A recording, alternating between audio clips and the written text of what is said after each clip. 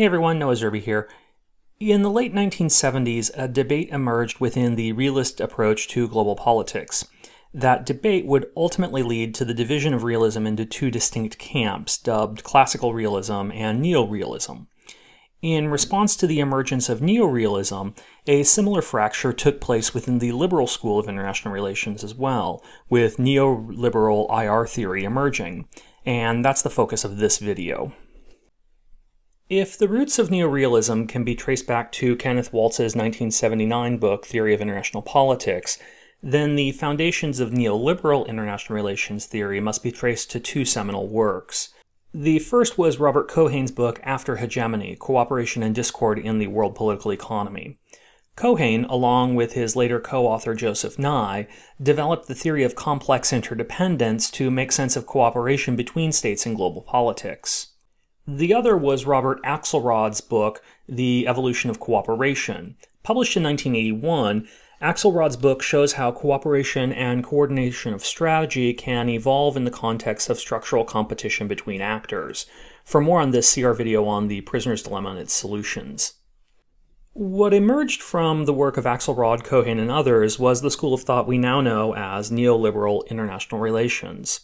While rooted in a similar optimistic outlook regarding the international system as classical liberalism, neoliberalism broke with classical liberalism in several important ways.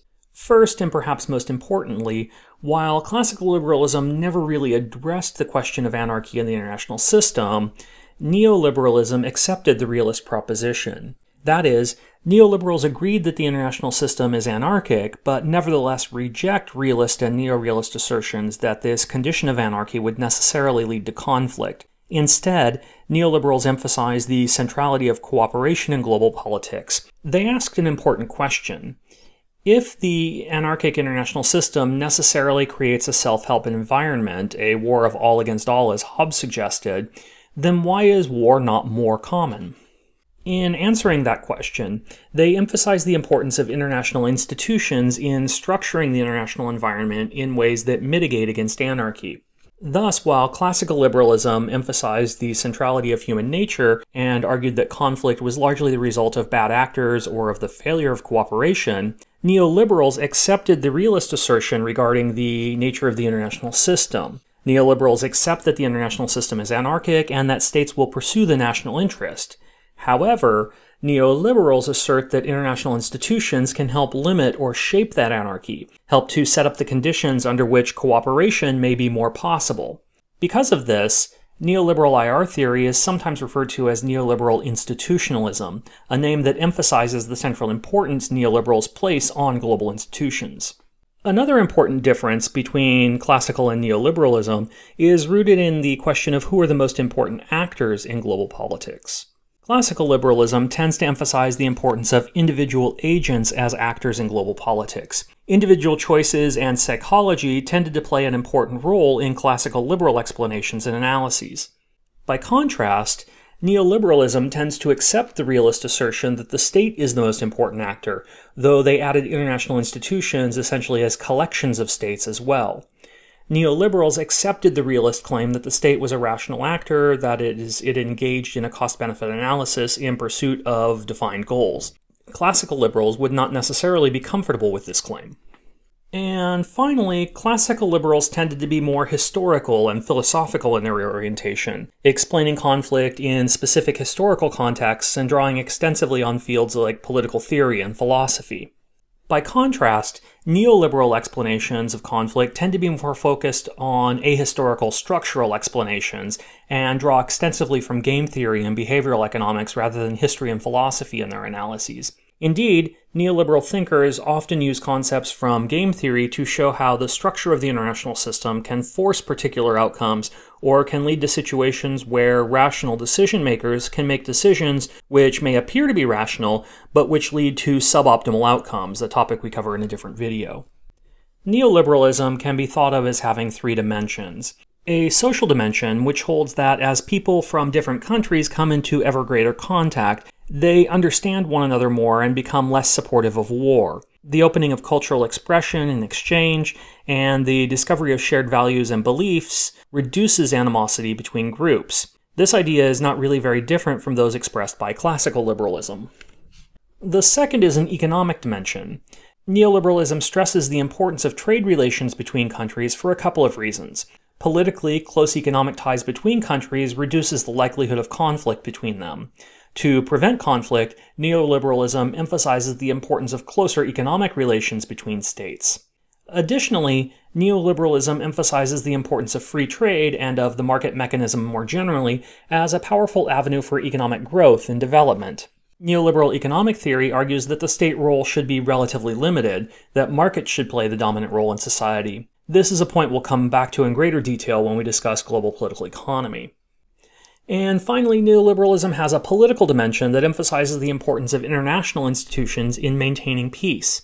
Institutions like the United Nations, the World Trade Organization, and even organizations like the Universal Postal Union, according to neoliberals, play an absolutely vital role in global politics. We'll consider the role of international institutions in global politics in another video, but for now let's just briefly consider why neoliberal institutionalism places so much importance on the role of international organizations like the United Nations, the World Trade Organization, or others. For neoliberals, such institutions play a number of important roles in the global system. They encourage communication and dialogue between states, creating a forum for states to negotiate their differences. They promote transparency in interactions between states and in the agreements they negotiate. They help to shape expectations and to develop collective international norms that offer stability and predictability in global politics. They establish a framework to promote reciprocity and bargaining between states, facilitating the peaceful resolution of disputes. They permit coordination of policy to address tensions and collective action problems and thus help to avoid the security and prisoners' dilemmas.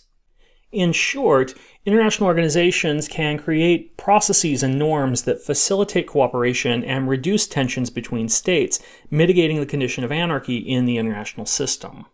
The idea of complex interdependence is also central to the neoliberal understanding of global politics.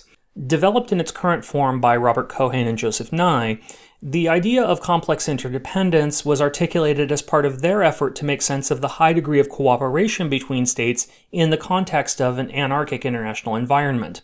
Put simply, Cohen and Nye contrast dependence, which they see as the state of being determined or significantly affected by external forces, with interdependence, which they define as situations characterized by reciprocal effects among countries or among actors in different countries. In essence, while asymmetries of power may exist, each actor is able to influence the other. In developing their idea of complex interdependence, Cohen and Nye are responding to two developments in international politics, particularly since the 1970s. The first was a decline in direct military conflict and the use of force in international relations. The realist and neo-realist assertion that the international system is a self-help environment should mean, according to Cohen and Nye, that states are concerned above all with their own survival and security. But in reality, cooperation rather than conflict seems to be more common in global politics. More broadly, the growing importance of economic actors and issues raised questions about the centrality of power defined in terms of military force central to the realist understanding of IR.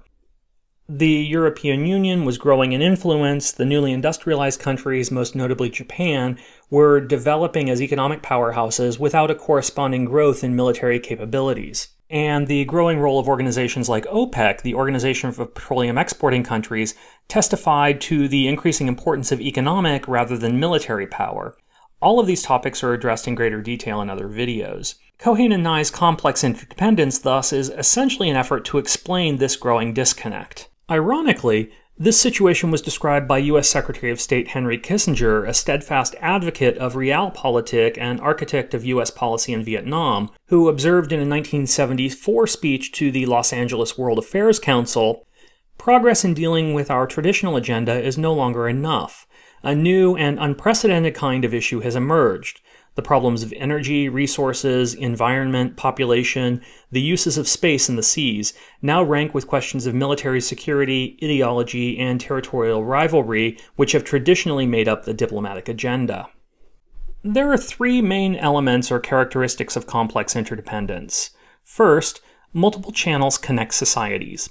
Relations between states are not simply a matter of government-to-government relations. Instead, societies are connected through their governments as well as through other avenues, including informal ties between non-governmental elites, relations between transnational corporations and local economies, connections across civil society, personal connections between private individuals, and a host of others.